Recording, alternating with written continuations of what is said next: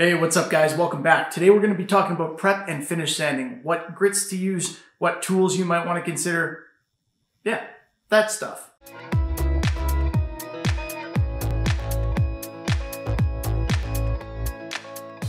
Now for starters, let me clarify. When I say prep and finish sanding, I mean prepping a surface for paint or finish sanding your wood so that you can put your paint on it. So we're not sanding a finish. I've got videos on finish sanding, finishes and stuff like that.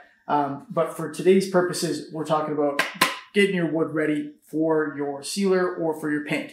There are a couple different things that you need to know here, and the grit that you use is going to depend a little bit on what your next step is. So let's start out with the grit discussion real quick, and then we'll move into a little demo with some of the tools.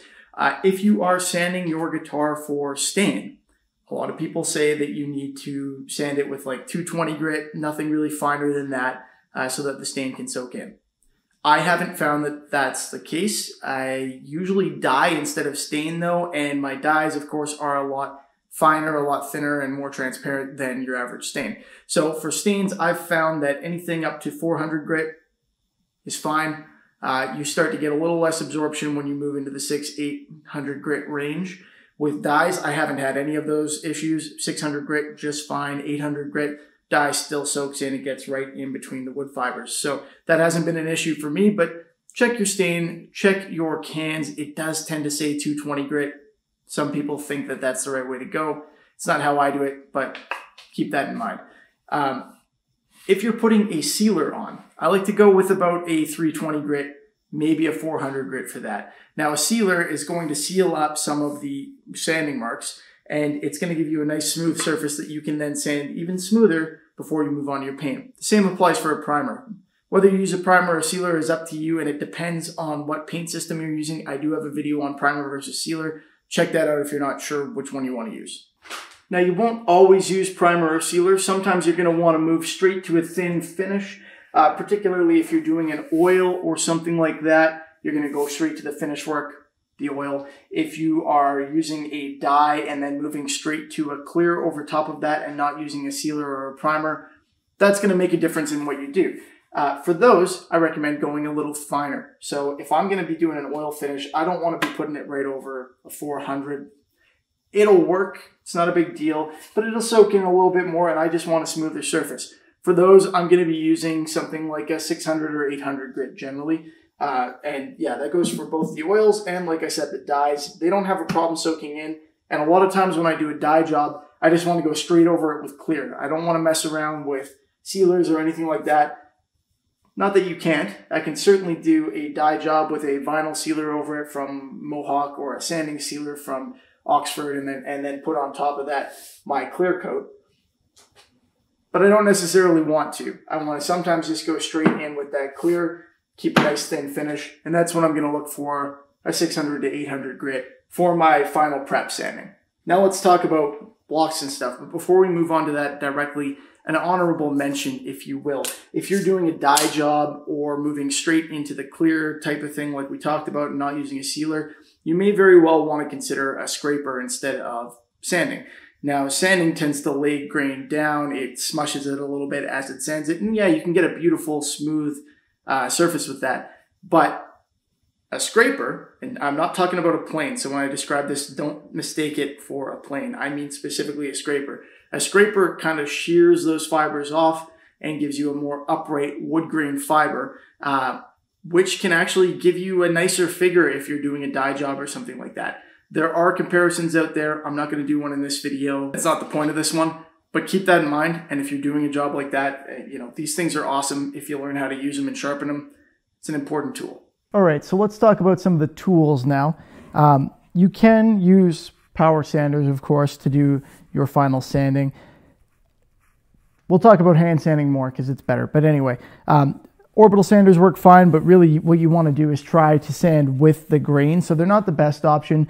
Those vibrating sanders work well as well. You can get a nice smooth finish with them. Again, though, following the grain is kind of the best option. It's what you really are looking for as an ultimate result here. So you can do the bulk of the work with that if you want, and then finish off with hand or block sanding. Or if you're happy with the result that gives you, then fine. But I do recommend finishing off with hand sanding if at all possible. Now, not every type of sander works here. Those little oscillating sanders, the ones from the multi-tools, those tend to leave grooves. The surface is too small. I do not recommend using those on a flat surface when you're doing your finish sanding. Not a great idea. Also, belt sanders are just too aggressive. They're too aggressive for your final prep sand on wood, and they're definitely too aggressive, in case anybody was wondering, for actual sanding of a finish. I do have a video on the best types of sanders for sanding finishes, and I have had at least one person come on there and say, it doesn't matter, it's all about the grit, it doesn't matter what kind you use. That's not correct, okay? And like this particular individual was saying, you can use a belt sander with 800 grit, as long as it's 800 grit, that's all it's gonna, it doesn't matter. Not true. The motion that it has it makes a difference, and the speed that it operates at. So a belt sander, for example, even if you use 1500 grit belts on it somehow, is going to create too much heat because of the way it works, and it's going to mess up a finish. Similarly, on a project like this, it can create some problems just because it's an aggressive item. So anyway, that's my rant about that. Make sure you're using those same grits if you work with those other types of sanders. But for finish sanding, again, I recommend kind of going in by hand and following the grain. So you can do this by hand, not the best option. I know I just said it was, but with your hands, I mean. Try to avoid using your fingers. They can leave grooves. Try to use your hand itself, your palm, for a flatter surface, right? And do it that way. And don't push too hard, particularly when you're doing it by hand, because your hand isn't flat. So what we're trying to end up with here, ideally, is the flattest surface possible.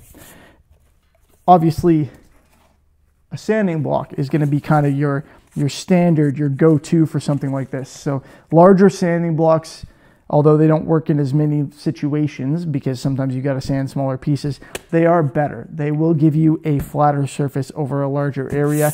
You can get a perfectly flat surface with a smaller sanding block, but if you've got a nice big one, well, that's going to be your best option. This is a 3M sanding block. I've got these in the Amazon link in the description. I also have this guy, the DuraBlock. I use this for a variety of things. I will be showing you guys some of those in later videos. But for now, I mean, I can do the whole guitar like this and keep the paper on it at all times. So I've got a 320 grit stick pad on here. It comes in a roll, and I just go, gently across. You can use both hands if I've got this sitting on something that's grippier. And I just get this whole thing nice and flat. And if there's an area where I see that I'm not sanding or that it's not smooth, then I know that that's not flat with the rest of the guitar. These are designed for automotive work. They're what we use for blocking cars, especially these gigantic ones, but they come in a variety of sizes. This one's overkill, I realize that, but I need it that big for some other stuff that I do. Anyway, so this is kind of my go-to finish sanding option here. Follow the grain with this, and I go to 320 or 400 grit to get this thing ready for the next stage, which in this case, in the case of this guitar, is a sealer, because this is getting a custom airbrush job on it. So the flat surface is kind of the easy part. We also need to worry about these curved areas though. Now you can get flexible sanding blocks, all right? I don't have any here, but you can get them, and they're a great option for this. Several companies make them. Foam blocks also work for this sort of thing. I don't love them, but that's more a personal preference than anything else. They can get the job done. An eraser. I know, sounds goofy, right? But an eraser is a good option. You can use an eraser to do flat sanding on top of a guitar or a surface. But if you're sanding a curved area, and I realize my video title probably isn't restricted to guitars, that's just what I'm using as a demonstration piece here, because that's what most of my channel is. If you're using an eraser on the edge here, you can bend this around the surface quite nicely. You just need a little piece of paper. Keep it clean as you go. And you can do a really nice job of following that curve. The eraser takes the guesswork out of it. You don't have to do it with your hand. And it follows that curve nicely, okay? Now that's for these bigger curves. You obviously can't do that on this little guy. But you can do it for both the outside curves and, especially if you've got a thinner eraser, but this will do it anyway, these inside curves. These bigger inside curves, okay? So this, when I finish sand this guitar, which is what I'm in the process of doing here, I'm going to use this eraser for every curve that I can bend it to. All right, so that's how I do my curve work. And again, same grits. And then finally, we have this tight curve here. Now, I don't want to be trying to get this eraser in there. It's simply not going to work. I could do it sideways, but we don't have much flexibility in that direction. It's just not the right option. So for that, I move on to these, okay? And I have a set of, these are rubber. I've got the sandpaper on this one right now. But anyway, I've got a set of these. So I pick the right size and I end up doing essentially the same thing. Sorry for a little bit of disorganization here, but I take around the rubber, not around the sandpaper, even though that helps it grip. I take an appropriate grit of paper, wrap it around, and do my sanding that way. And you can do both directions, but I recommend trying to follow the curve as much as you can. Even though the grain runs up and down here, it's end grain. So follow the curve as much as you can, because on end grain it doesn't really make as much difference. And that's how you get those nice and smooth. The only place where hand sanding with your hands is the best option, as far as I'm concerned, is just over these little curves here. And I just bend a couple fingers over and give it a few swipes. These curves generally don't need as much sanding as everything else. So I just, use the crook of my finger. Some people will be tempted to do this. You can flatten that out doing that. So be very, very careful if you're going to do that. If you've got a long piece of paper like that, that's good for shaping necks and stuff, but it's not great for these little tight corners. All right, guys, that's it for this one. That's my diatribe on finished prep sanding. I predict no fewer than probably 8 or 10 comments over the course of the next little while saying, you talk too much, less talking, more doing. But I felt that it was important to explain some of the reasoning behind some of that. So sorry there wasn't a whole lot of action in this one, but I hope you enjoyed it nonetheless. If you did, please feel free to give it a thumbs up. I would appreciate it. It helps me out. And remember to subscribe. You're going to see the cool paint job I have going on this one and a bunch of other projects. So as always, thanks for watching. Hope you enjoyed it. Have a good one, and I will see you next time.